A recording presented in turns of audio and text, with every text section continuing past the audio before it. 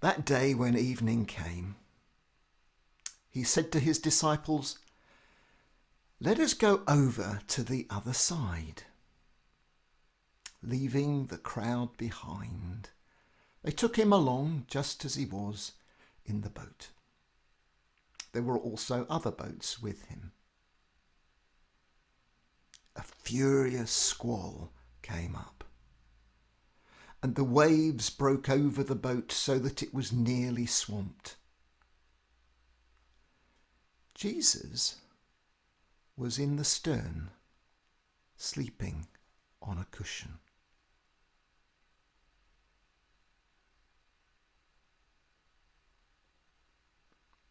The disciples woke him and said to him, "Teacher, don't you care if we drown?"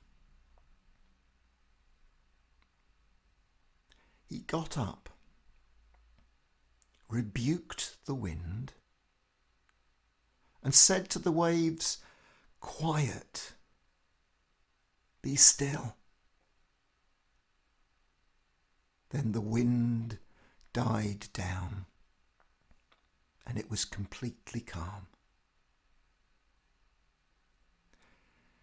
He said to his disciples, "Why are you so afraid? Do you still have no faith?"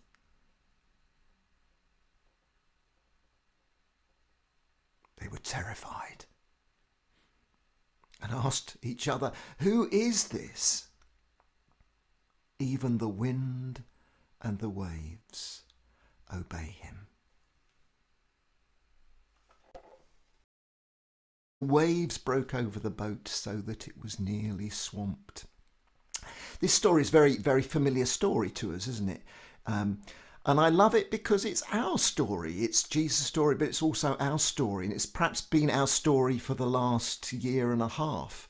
The storms of life as we've lived through lockdown haven't been easy to bear, have they?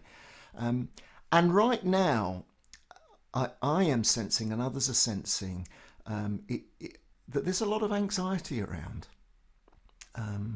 particularly in our churches. Are people going to come back? Are we going to get the volunteers?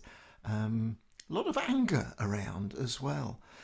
And we sense that in this story even. Don't you care? Don't you care? And perhaps we've been thinking the same thing. Don't you care, Lord?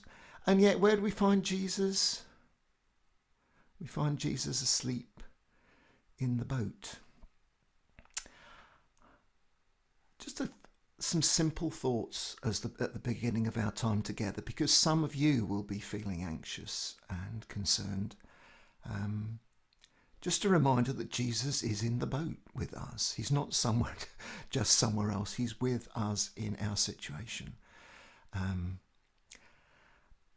the sleeping Jesus, it's interesting, isn't it? He is what Jeff would call a non-anxious presence.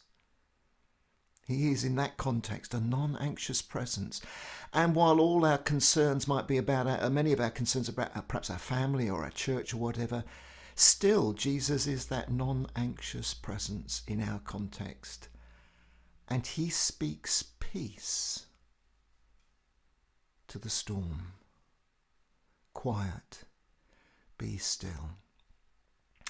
And if we are to be attentive to rhythms of grace today, it might do us well to notice that Jesus is with us in our boats, that he is not anxious, and that he longs to speak quiet and stillness into our situation.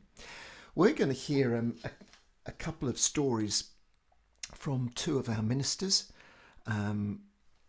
who are Amanda and Charmaine, and they're going to tell us what it's like being attentive to rhythms of grace in their context.